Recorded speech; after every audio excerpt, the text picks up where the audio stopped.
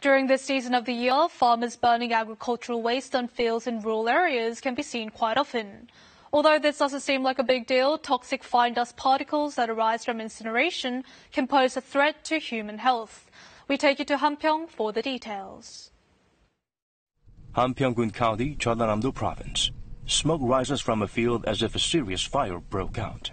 It's actually because farmers are burning agricultural waste, such as dried stems and stalks of barley and wheat, ahead of the new rice planting season.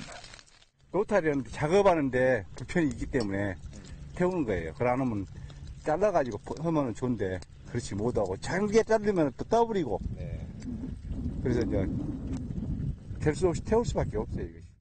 What's concerning is that ultra-fine pollutants of less than 2.5 micrometers in diameter are generated during the incineration. A joint research team from Gwangju Institute of Science and Technology and Mokpo National University confirmed that a great amount of such particles are produced when agricultural waste is burned. What's most concerning is that among more than 4,000 ultrafine pollutants, the discharge of the carcinogen, polycyclic aromatic hydrocarbon, is as high as that from combustion of diesel.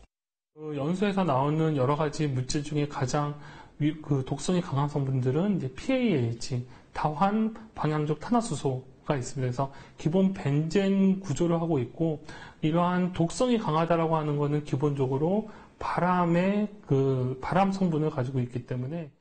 Fine dust produced in air pollution caused by the incineration of agricultural waste have already emerged as a serious social issue in China, Thailand, and India.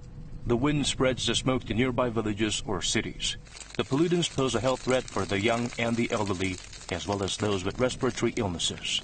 The incineration of agricultural waste on fields is now prohibited in Korea. However, the practice still persists due to farmers' negligence and the lack of proper government intervention.